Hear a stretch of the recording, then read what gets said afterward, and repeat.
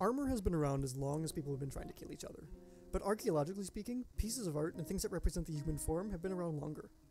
The depictions of ourself has a long history, and it seems to be something that fascinates us to no end. It changes throughout time, and it says a lot about the culture that produced it.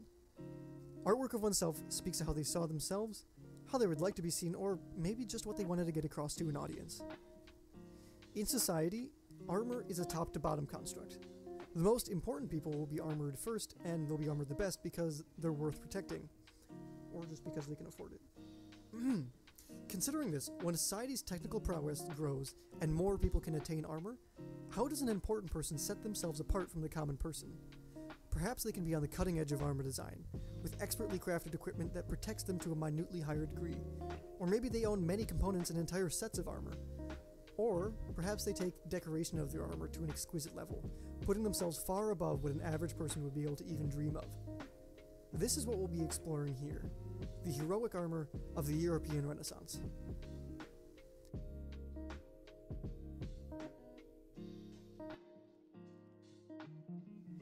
Armor throughout European history tended to stick closely to whatever the fashions of the clothing were at the time. This is primarily seen in the silhouette of armor. Notice how it changes throughout the centuries. You can see the hem of the clothing and armor change, or the way the legs fit, or how skinny the waist is. And it gets even deeper when the details are revealed. Look how the triangular cutout on the back of doublets in the late 15th century are translated into steel on the backplates of cuirasses, or the square neckline of the early 16th century in gorgets of the time.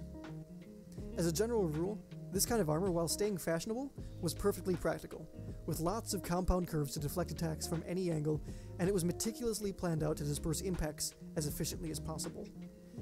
It was not immune to embellishment, however. Medieval people found many creative and sometimes gaudy ways of staving off planned surfaces, though this sort of decoration rarely affected the actual function of field armor, or armor that was used in battle. But heroic armor is something else. Unlike field armor, it doesn't follow contemporary clothing trends, and it's usually impractical for actual use in battle, whether that's because there's too many spots for a blade to catch, or there are too many costume components, and they outnumber the actual armor. So what's going on with that? Perhaps the artist is trying to show that a depicted person or event took place long ago, or in legend or folktale, as the characters are wearing recognizable pieces of armor, mixed with what they might understand as ancient or heroic. Much like when someone today is trying to depict a medieval person, but they dress them up in leather.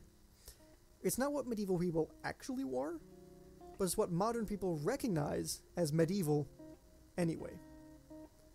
A good example of this is a depiction of St. George at the Ors and Michel. It does not at all reflect contemporary clothing or armor of the time and region, but instead it features a muscle cuirass and these funky little spalders. Compare this to an actual harness for battle from around the same time period and region, and you can see that it's entirely different. St. George was supposedly a Greek or Roman, so maybe the artist, Donatello, is trying to show off the armor that the Greeks or Romans would have worn, as opposed to just dressing St. George up in contemporary armor, which wasn't uncommon either, especially for St. George. Or, as I said before, he's trying to play off the popular and current idea of what Greeks and Romans looked like at the time. Clearly, Donatello was deliberately trying to convey that the depicted figure was not from this time period, but instead was from a bygone and ancient era, which, of course, he was. This kind of artistic representation is called All Antiqua, and it's not just limited to armor. There may be a dual meaning to this, however.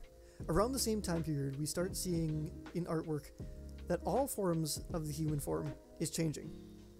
No longer are people just depicted as faces bundled in mounds of fabric, but they're becoming more defined, more human.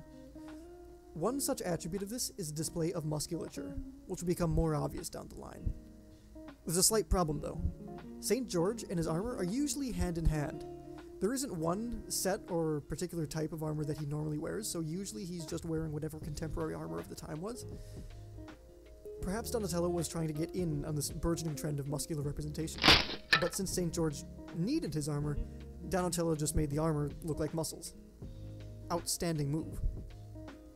In the armor world, statues are an incredible resource, but having actual pieces of armor is the best one can do for themselves. A few pieces of heroic armor exist, such as the many finely embossed helmets from the Negroli workshops, which feature fantastical creatures or give the wearer a full head of hair that looks like it was plucked straight off of a Greek statue, though this is slightly diverging from the point of muscularity. As I briefly mentioned before, the depiction of the human form is fairly consistent through the more traditional art world, like in statues and in paintings, and, of course in this case, all the way into armor design.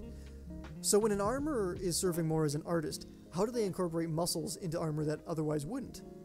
Well, Donatello was already figuring that out in the first decades of the 15th century, and over 100 years later, this particular incredible set of armor was made in 1546 in the All Antiqua style for Philip II.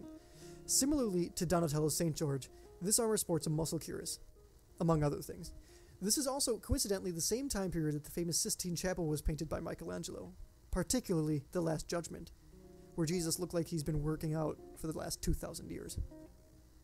You can see similar influences at work, but where was this influence coming from particularly? Movement can be a tough thing to depict in painting, and a lot of different techniques would be used to show it, but during the Renaissance, it was done with muscles. Now, the absolutely shredded figures that we see in art of this time period serve more than just simply displaying the artist's technical skill, which is certainly shown by its own merit. But the body is moved by muscles, and they have very particular shapes and movements when they're flexed, which is something that we tend to pick up on but not always make particular note of in everyday life. By making the figures muscle-bound, the artist can show a sense of movement by tensing particular muscles that would correspond with that particular movement, thereby making the figures look like they're moving while frozen in painting. With armor, however, the motion is supplied by the wearer, who could be at any position at any time, so the tensing of the muscles is a little bit more differently depicted than is given figure in the Sistine Chapel. Because the armor is essentially sculpture in motion, and the user will be in every direction instead of just being perpetually frozen in one position, every muscle on the cuirass needs to be flexed simultaneously, and the plates need to be expertly articulated in order to accommodate the movement. This gives perhaps a slightly more forced feeling to the overall composition of the armor as an art piece, as there's little innate direction in the entire armor. But just looking at the placement of the rivets and the shaping of the plates, it's easy to imagine how it would collapse and slide over itself, not dissimilarly to the way an actual body might. The armorer that made this, Bartolomeo Campi, was clearly taking notes from other art and incorporating it into the design of the armor for Philip II. It's in a notable All Antiqua style, directly emulating the Greeks and Romans, and would have been used in parades and similar political functions to directly compare the wearer to the idealized historical figures themselves, both as a statement of equity, but also in a physical sense, expertly displayed in the clothing and armor. Much like having a masterfully painted depiction of an ancient event in your hall, this armor is like wearing the painting, saying to everyone that looks at you everything they need to know. I keep up with the art world. I am like the Greeks and Romans, but most importantly, I am rich. It wasn't uncommon for patrons of the art to have themselves painted into historical depictions, and much like that, this harness is armoring the wearer into legend, into the past, and into eternity.